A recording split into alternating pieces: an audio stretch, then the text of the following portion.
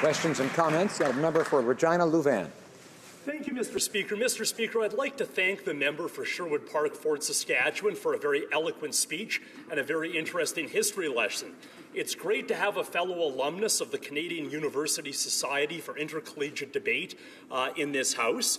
And I would ask the member for Sherwood Park, Fort Saskatchewan, given his enthusiasm for secret ballots, whether he would support a system whereby we have votes in every Canadian workplace periodically on whether the employees want a union. Because it seems that the Conservatives' supposed concern for workplace democracy only starts after employees have indicated that they want a union by signing membership cards. Now, the member suggests that this period of deliberation between signing cards and the vote is a good opportunity for debate and deliberation, but would he not acknowledge the fact that whereas unions have essentially no access to the employees that they're trying to organize, the employer has continual access to those employees during work hours. The employer has authority over those workers, and that creates a massive imbalance during this period of hoped-for deliberation. Thank you.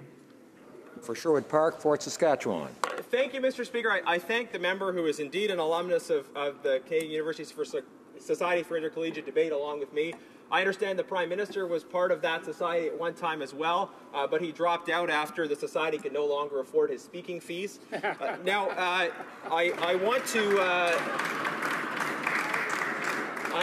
want to respond to his question, though, in terms of a potential imbalance. Of course, employers have regular access to employees, and employees have regular access to each other.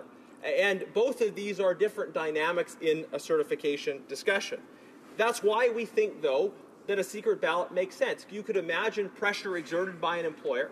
You could imagine cases in which pressure is exerted by fellow employees as well.